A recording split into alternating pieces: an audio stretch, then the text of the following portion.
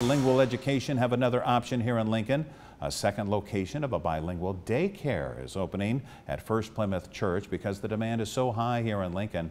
Channel 8's Courtney Scornia talked with the owner about why this is so important. Rod, Las Abajitas, a bilingual childcare center at First Lutheran Church, is running out of space. The owner is opening a second location because she's running out of space here. There are very limited options, and we are full, which is why we wanted to expand and we want to offer our services to everyone possible. Las Abajitas Child Care Center has only been open for a little over a year. The owner, Kayla Munoz, tells me the center was at full capacity this summer with about 100 kids. We have heard of need from all sorts of different families. You know, for English-speaking families, it's a great opportunity for their children to learn Spanish, to learn a second language through immersion. For Spanish-speaking families, it's a great way for their kids to get a head start in English. And for bilingual families, it's a great way for them just to keep up both languages.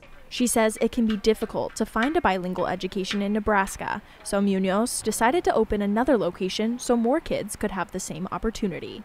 She tells me the children learn best by immersing themselves in the language and its culture. Some students quickly becoming fluent, and the younger they are, the easier it is to pick up. At this age, they really do learn by osmosis. You don't have to do, the verb conjugations and explicit teaching of vocabulary like you would with a middle or high schooler.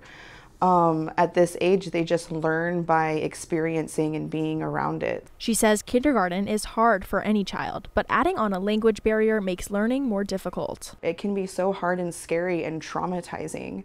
And although we do have wonderful ELL programs in LPS, it just gives that extra boost up where not only are they learning, pre-kindergarten skills in our program, they're also learning it in their home language and in English. Munoz says the new location at First Plymouth Church has space for around 150 kids.